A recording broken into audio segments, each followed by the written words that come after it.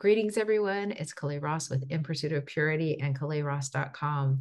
I love learning about chocolate and all facets of the chocolate making industry because chocolate cultivates connections. So join me on this journey. I'd love to have you come along with me. I hope you enjoy these videos. Greetings, everyone. It's Kalei Ross with In Pursuit of Purity and KaleiRoss.com, and I'm here at the Northwest Chocolate Festival. Here we have Maria. She is with Karü, and they have amazing chocolate from Colombia, and so I have this wonderful opportunity to pick her brain and learn more about the company. Of course. Hi, how are you? Very well. Tell us about what makes your cacao in Colombia unique. Okay, so there's lots of things. We actually source our cacao from small farmers, and so it's a really unique cocoa that's it's been really good.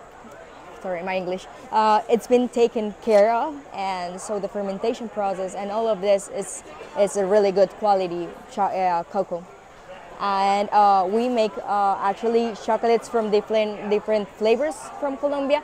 So we also source our coffee beans from great small producers, and our different fruits we use. So we use passion fruit, we use lulo fruit, we use coconut, and yeah, we take care of every one of our ingredients.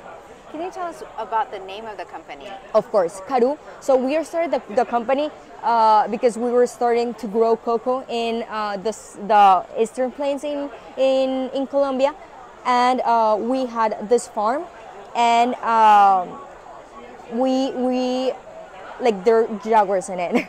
We're in the jaguar corridor, so that's why our logo it's a jaguar.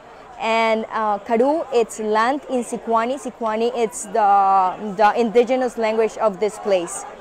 So yeah, that's we really care about the land. We care about our jaguars, and we have 20,000 hectares of reserve for the jaguars.